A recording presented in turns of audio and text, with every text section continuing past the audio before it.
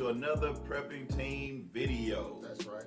I'm Yadin, and to my left, I'm Abishai. And we're about to get into another prepping team video. That's right. You know, we've been prepping and we've been preparing and we're getting ready for real world situations. Is that gonna be our word for today? Yeah, I think we're gonna go with real world situations. I like that, real world situation. So guess what we're gonna talk about today? What? We're gonna talk about a real world situation, right? So when we prepping, we're talking about preparing for real world situations, right? Right. So how can you really prepare for real world situations? You know, it's basically you'll see a real world situation happen, right, and you look at it and say, okay, what was done right? What was done wrong? What could have been done? What could have been fixed? That's how we prepare for these real world situations, right? Right. So we're gonna talk about a real world situation that happened to me that I was somewhat prepared for, but it was some things that I could have did better, some things that that I had to make I wasn't prepared for, and some things that I was 100% prepared for. Right. So we're gonna get into that. And most things that, you know, in a real world situation, when we look at those things, like I said, we can go back and see what we did wrong. And I think this is very important to do videos like this. So now we can go back and analyze, hey, I could have did this better to make the next person better, right? Hey, you know, what was funny is that when this happened to me, I was on the phone with somebody and he was like, videotape it. And I'm like, I'm not videotaping it. I'm gonna look crazy. It was like, we gotta videotape. We gotta do it for the prepping team. Right. And you know what? Took out my camera and we're gonna watch it, right? So let's kind of talk about what happened, right? Okay. I'm coming back from vacation. As a matter of fact, I haven't slept. Stayed up the whole night. I had to get on a plane, so I didn't go to sleep. Didn't want to miss my flight. Had to get there early, so I'm up all night until the next day. Land, and you know, from the airport to my house, we're probably looking at about 2 hours. So I'm approximately about 30 minutes away from my house, maybe 45 minutes away from my house. So I've been driving, and what happens? I roll over an object in the street, right? Okay. As soon as I hit the object, guess what? Cuckoo. You had a flat. I already know what happened. Wow. Flat tire. So, you know, throw on my blinker, get over, and you know what? Let's see. Let's see what we got. Because before we go to that, I mean, this happens every day. Every single day. Every day. Every day. I think maybe a month ago it happened to me on the interstate. I was just so happened to get off the interstate and was able to fix my tire, but it happens a lot more than we think. All right. So let's dive into some of the things that we can do better. All right, let's get it. Let's see how we can prepare for this. Right. All right. That's me, and we call that Blackie, right? My trusty Blackie. I had that car for a long time. So first of all, let's slow down. Now, last we talked about was what? What we talking about? We talked about PPE. Right. So guess what I had with me? You had your PPE. I had my PPE. That's right. That's what I'm talking about when I talk about prepping. That's right. So guess what? I go out, throw on my gloves, all right, and I got my knee pads. Right. Let me ask you a question. Why would you, in a situation like that, why would you need gloves? Well, okay, so a lot of different reasons. One, I'm gonna be touching metal. Right. Hot tires are hot. Metal items. I'm gonna be working on the ground. Gonna have my hands on the ground. I'm gonna be grabbing, using the jack to try and jack the car up. I'm gonna be doing a lot of different manual things to do so. As also, I don't know what's in my tire. Right. There are metal wires in tires. A lot of people don't understand that, but it's metal wires in tire. I could reach my hand around there, and that's, you know, bam, cut my hand open. Right. Now I got a problem. Right. I could be if I cut my head open, I could be bleeding out, or I could be combat ineffective. Combat ineffective. Our word from the last video. The last video, right? Right. So you never know what can happen. So it's always best to deal with the PPE. Right. Cover it. My hands are protected. Right. Now I gotta work on the ground, right? So guess what? About to do what? Put my knee pads on. Right. One of my most underrated items is the knee pads. Okay. Right. So, all right, we're gonna stop right here because I want to go into some things that I didn't do right. Okay. Just right off the gate. All right. First of all, probably because I was tired. You know, I'm not a young man anymore, so staying up all night into the next day is not something that I recommend doing. And driving, I probably should have slept. Probably should have stayed at my brother-in-law's. Probably should have stayed at my brother-in-law's. Probably should have got me 30 minutes, an hour, 2 hours, whatever. I don't know. I don't nap. Right. So I probably would have been there all night. But I didn't have nowhere to be, no hurry. Probably should have just went to sleep. But I didn't, right? Don't get on the road when you're tired, right? I probably should have been able to avoid that, whatever it was that I rolled over. I probably could have avoided it. It all happened in slow motion. But I just wanted to get home, right? I wanted to get home. You know how it is. You're out of town. I think I was out of town for, over a week. Ready to get home. Right. So I was ready to get home, right? Don't drive. And looking by the location, is that the interstate? That is definitely the interstate. Yeah, man. Okay. So you had a flat tire on the interstate. Flat tire on the interstate, right? Right. But you can look, my flashers, my four ways, they're not on. Right. Should have turned my four ways on. Right. Right? Very important. Why do we turn the four ways on? Because you want people to know that there's a hazard in front of them. They won't, if you got your hazard on, people that's driving up to you, they'll be able to recognize there's something wrong with this car on the side of me. I see flashers, you're visible, and people will avoid you. They tend to avoid that. Right. Because you never know. You got a lot of truck drivers driving. You got a lot of people that was doing something stupid like me, didn't sleep, right? So sometimes they need some kind of visual stimulation, so they'll be able to know, hey, something going on right here. Right. Also, I should have raised my hood, right? Why is it important to raise your hood? Well, also to be able to be seen, but somebody knows you think there's somebody working on this car, right? So they'll be looking for maybe if I peeked over or whatnot, you'll know it's a person there, right? It's letting people know, hey, there's somebody here, maybe I can help, right? Something that happened soon as I finished this was the highway patrol, safety people. They pulled over, it's like, hey, you need some help? I was like, I'm done. I needed help, but I'm done now, right? So let's get back to the video, right? So I put my gloves on, right? And this is a situation where you are by yourself.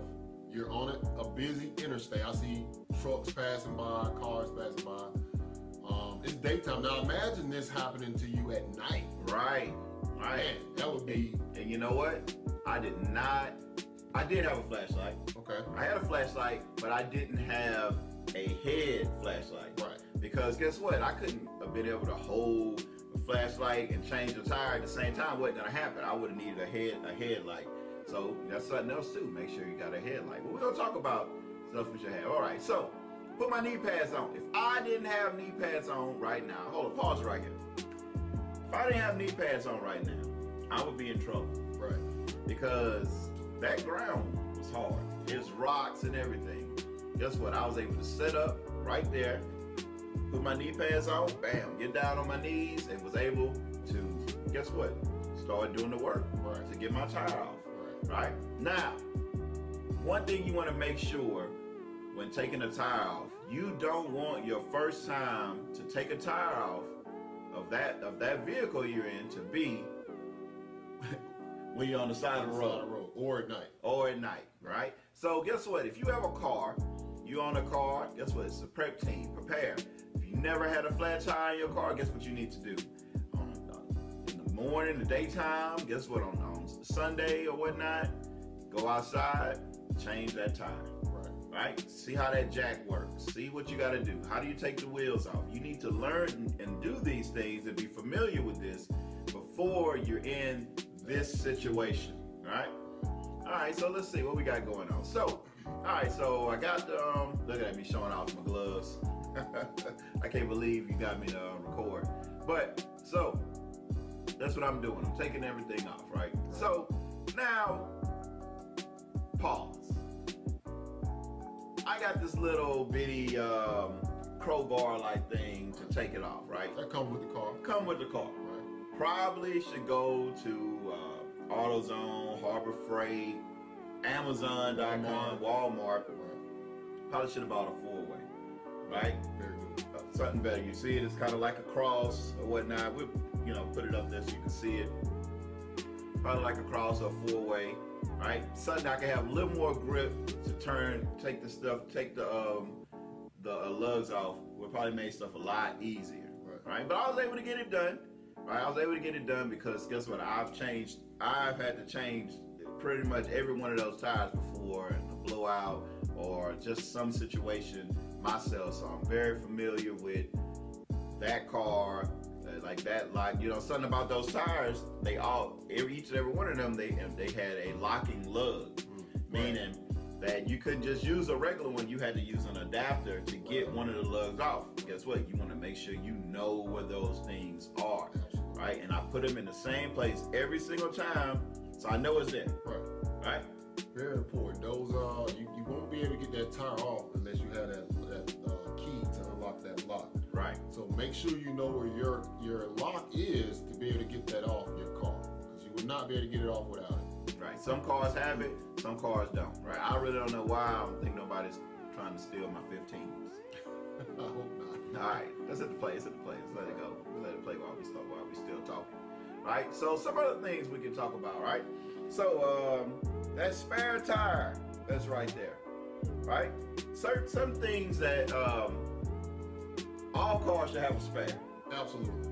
But when was the last time you looked at your spare? Yes. Right? How do you know if that spare is good, if it has air in it, if it doesn't have a leak in it? How do you know? Yeah, I think that, periodically, and it's a free of charge. You can go to your neighborhood tire shop, roll in there, get your tires checked. And by the way, could you check the pressure in my spare tire?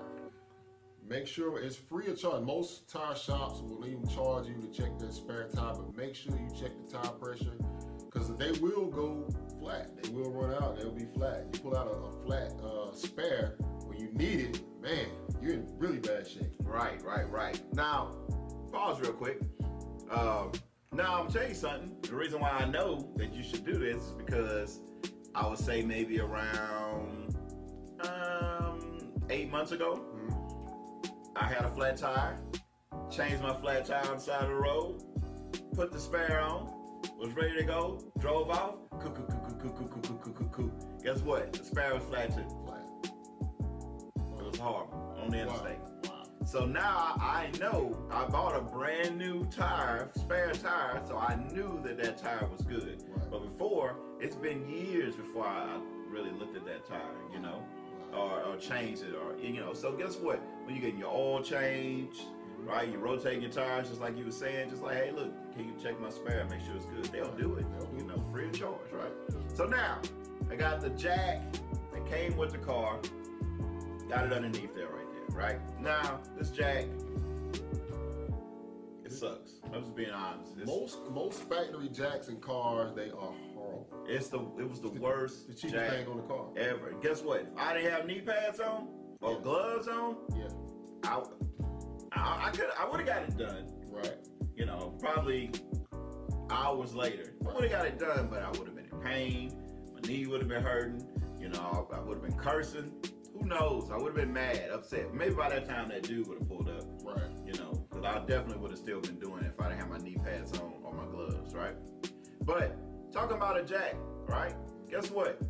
Like you said, jacks that come with the car, try it out, test it out. Some jacks ain't easy, I have a truck where to use a jack for my truck is a lot difficult, right? It's very difficult to use it. I've had other cars with certain jacks, they're weird. You got to put things together and be able to, it's a lot. Yeah.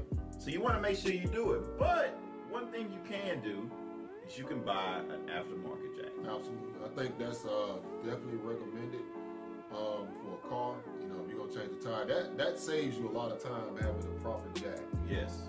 You will spend a lot of time on the side of the road with that factory jack just trying to get the car. Go ahead and play it. Cause if you watch this, we speeding this up, but this is taking a long time. I'm under there twirling this thing, twirling. If we had another one on deck, we'd been pop, pop, pop, pop, maybe 3-4 pushes, bam, car been up, been over with, done, easy, right? So that's what we're doing right now.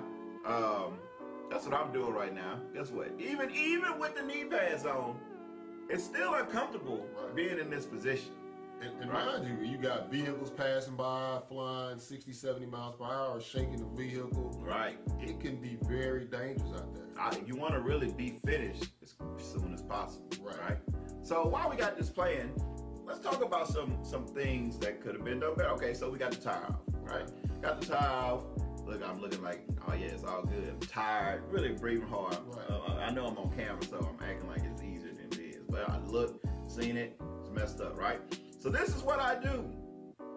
I go and I take that tire and I put it under my car.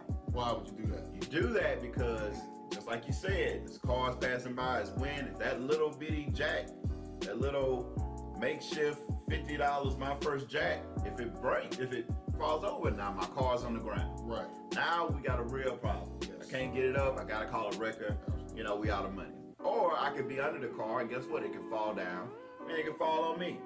Right, so you want to use that tire, get it under your car, Man, my dad taught me this when I was a young man, So guess what? Everybody wasn't taught things like this. Right. That's why we doing these stuff like this, right? So now, trying to put the tire on. So while we got this going on, I'm tired, it's hot, And just something else to put into the minds of the viewers, if you think in terms of prepping, right? You're bugging out, you're trying to get to point B, and you have a flat. There's no record service, no AAA, your cell phone. You're gonna have to do this on your own. Right. You may have kids in the car. You're gonna have to get out there and change that tire. Right, 100%. But that doesn't say that you shouldn't have AAA. Right. You should absolutely have some type of AAA, some type of roadside assistance. If you can afford it, you should have it. Most insurances, you can get that added in. Maybe it costs maybe like $5, $3, $4, $5. But guess what? Hey, it'll work. 100% work. Right. Now, just what I just did. I was trying to put the tire on the wrong way. Because you know what? I'm tired. I haven't went to sleep. Right. I know which way I should put it on there. But guess what? I put it on the wrong way. You know why I did that? Tired. I'm tired. Combat. But almost combat. Almost combat ineffective, right? But something, if I say you got to make sure you get familiar with these things before, right? All right, so let's go ahead. Let's put the pause on real quick. Okay. So we're gonna go over some items. You know us. That's right. We're always gonna have items for our viewers, right? All right, prepping to your item, right? So what's this? It's a roadside emergency kit. Okay. I didn't have this at the time. But it would have been nice if I had it at the time. Because we could have compared. So let's go in this and see what we got here. Let's see what we got. All right. Wow, look at this right here. A yellow vest. A neon yellow vest. What can we do with this vest? Oh man, you put this on, you automatic. Even at night, this is gonna show up from a long distance, right? Yep. So as soon as those headlights hit this vest, they're gonna be like, hey, that's a person. Right. Not only that, but you got the reflector on here. Right. So that they'll see that also. So in the daytime, you're seen. Nighttime, you're seen. Right. Right. So that's okay. That's very good. important. All right. Let's see what else we got here. What is this right here? I know what it is. It is a triangle.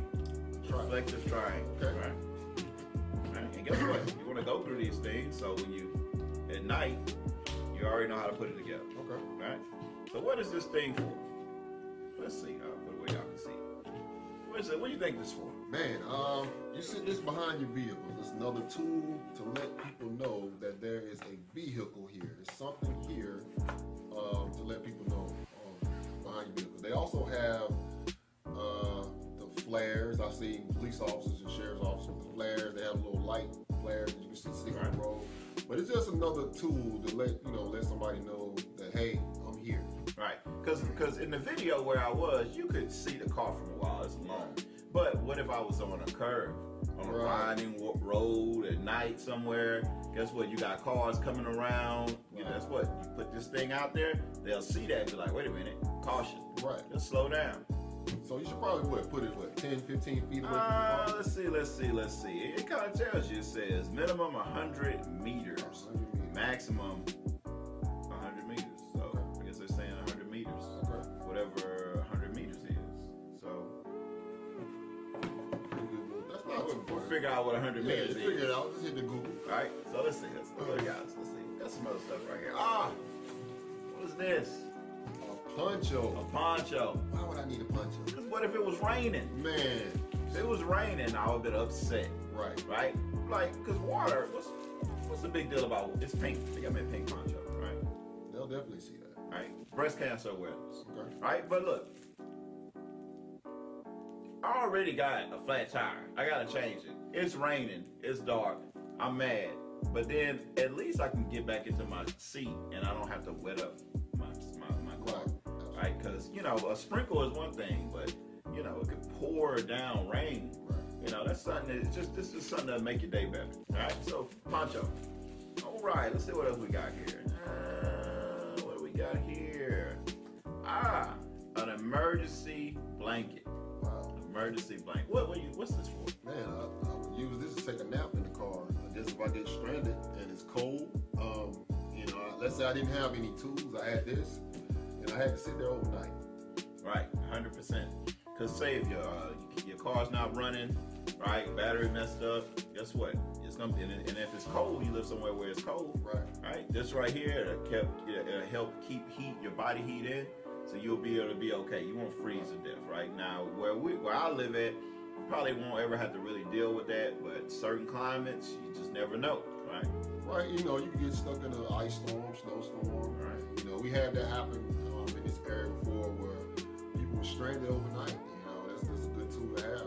Yeah, and in places where that's not a normal thing, we don't have that kind of thing in our car. I'm sure in states like Colorado, people probably ride around with big blankets in their car and stuff like that. Or the roadways is set up to where it's easy to get people off the roads, right? You know, in the South, guess what? It's snow. It's over with. 1 inch. Right, 1 inch. Right, sprinkle. All right, let's see what else we got. All right. We got ourselves a first aid kit. Right. Probably got Band-Aids in here. So if you grab that tire and you puncture your hand, you could put a Band-Aid on. You can manage your first aid to yourself. Gauze, different wraps, things like that. Now this is not the best first aid kit, but it's something. It's something better than nothing, right? But if you really are a prepper, you're always gonna have some type of real first aid kit with you, right? But let's say you're beginning, right? We talk about this all the time. You know, it's levels. We start from the beginning. This right here, it gets you right. Got alcohol in here, things to clean a wound, Band-Aids, wraps. It'll get you by, right? Let's see. What else we got here? Can't leave home without zip ties. Zip ties. Guess what? You know, something could have happened on the road, dealing with a hose in the car or something like that. It may be in the way. Something could have fell off the side of the car. It's hanging down. Guess what? A zip tie. Zip. Tie it up. You'll be good for a little while. All right. So we got zip ties in here. Wait, are you about to say something about the zip tie? No, I love zip ties. You know, also too, the retractable zip ties would be a nice upgrade to this kit. Yes, definitely. Because ain't nothing worse than having a zip tie something and then you got to cut it off, right? This way you retract it once. That's an upgrade. You'll be able to use it. Take it off. You take it off. All right. What do we got here? Look like we have ourselves a seatbelt cutter. All right. Seatbelt cutter and a glass breaker. All right. So something happens. Maybe the car tips over or whatnot. You stuck. Seatbelt malfunction. I don't know. We hear about this in movies. They make these for a reason. Right? We do see about the stuff in movies and you say, nah, this couldn't happen to me, this, that. But these things are made for a reason. So you got this part right here, seatbelt, cut it right open. The window, you kind of get out. You can't get out. Guess what? Wow, that's the window. It's not a movie where you can just punch the mirror and glass is gonna break. Right? So you know, you may want to keep this somewhere in arm's length. Right, because you could be trapped. Like I said, you can, like you say, somebody's tired, like you was, you know, you went off in a ravine, and most of those newer cars, I believe they'll lock you in. I think the seatbelt locks you down in those newer cars. So, you know, it's a good tool to have to cut you yourself out or maybe somebody else out. All right, let's see what else we got here. We've got a window scraper. Okay. So, hey, you never know. Nice. We don't deal with that too much, but you may have some ice. So you'll scrape the ice off the window. Look at this. We got gloves. Gotta have gloves. All right? So these are not the best gloves, but guess what? I would have rather had these than no gloves out there on the side of the road. All right? So we got gloves. We got a tire pressure reader. All right? So just say, you know, you're trying to see if, say you had to pump some gas, some air into the tire. Right. Guess what? How we know? Because most people sometimes will carry those small portable air pumps. Right. And you can pump the tire, but that's a good way to check and see how much air you got. Yes, sir. All right. So now we got tape. Electrical tape. Now it's only a little, so you know it'd be good to get some more. Right. You know, my pops always told me, hey, gotta have duct tape. Gotcha. Duct tape. So this thing, no duct tape in here, but it got some type of tape. So it's like we said, may have a bus hose. You could be out somewhere. I remember it was for a long time ago. Me and a buddy went out. We went out in the backwoods to this club out in the backwoods. You know, a little discotheque nestled in the backwoods of Clinton, Louisiana. And guess what? On my way back, in my '84 Chevy Impala, bam, hose bust. Wow. But guess what I had? Duct tape. Duct tape. I listened. Duct tape, was able to put it back. Still had a little water coming out. And so we had an adventure where we would stop at people's houses and fill my water back up so I could make it home. Hey, we didn't get shot. Hey, did it work? We made it home. Hey, there you go. All right, so tape. Gotta have tape. Electrical tape. Guess what? Upgrade your kit. Duct tape, right? Look at this. We got a little 8-in-1 screwdriver. Multi-tool, right? Yeah. Now, this is pretty nice right here. That's very nice. You know, you never know. You never know what you may need this for. Like, guess what? You may have to, you may have a hose that busts. Right. You may be able to unscrew the hose. You may be able to cut it and then put it back up to it. Guess what? You're gonna need something to screw it, unscrew it. You're gonna need this type of thing. Right. Because most of those hoses, the good ones, they have a clamp that got a light on it. Yeah. Things. Hey, 8-in-1 screwdriver. Right. So hey, this is nice right here. That's nice. It's very nice. You know, I mean, I probably wouldn't buy it. It's nice with the purchase. But it's nice with this kit right here, right? Absolutely. Comes with its levels. It's got this, you know, there it is. Right. Let's see what else we got. All right, jumper cables. Okay, self-explanatory. Self-explanatory. Because ain't nothing worse than having somebody going, ain't nothing better than having to have a jump and just standing there and go like, I got cables. Right. I mean, I'll just pull my car up to you, you're done. Yeah. But it's messed up when you got to be like, you give people the opportunity to say, I don't have cables, right? Everybody don't want to help everybody. It's a scary day. So guess what? They'd be like, oh, I don't have any cables. They got cables, but they don't want to help you. Right. You got your cables out already? Ain't much nobody can say. They just have to say no. Right? Cables, bam. Are these the best cables? No, they're not the best cables, but they'll get the job done. But guess what? If you got a truck, a big SUV, you probably want to upgrade to some bigger cables. You better get more power going through. What else, man? It's a lot of stuff in here. It's a lot, man. Got a little toe rope or something like that. Right. Toe straps. Say, man, you have to like pull it. Like you may be out of gas. Be like, hey, I can just pull you right down the street. Bam. Bam. You already got it set up. All right. I'm liking this thing. This is nice, man. What we got here? Got let's see what is shovel. Hey, shovel. It looks like a shovel. Got a little shovel here. Go ahead. Let's see. Talk real good. Put this thing together. Yeah. So I mean, why would I need a little shovel? Let's say I'm stuck in the mud, stuck in something. I can take my little shovel out, maybe dig around my tire, put some branches around it. But that comes in handy. Is it a compass on the back as well? It's got a compass on here. Wow. Look, now I've put this together before. That's how I was able to put it together like I did. Make sure you go through and fix your stuff. But yeah, you got a compass on the top, so you know where you're at. Right. All right, We're gonna have some videos to hear about maps and things like that. But you want to know where you're at, right?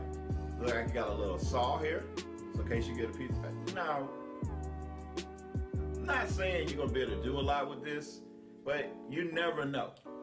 You never know. Well, like I was saying, if let's say I'm stuck in the mud, right? I can take this shovel, I can take this little axe, maybe cut a couple of branches off, put up under that tire, and probably get myself out. Probably get yourself out. Look like you got a can opener here. Yep. Right? So maybe you in the car, you got your blanket, and you're hungry.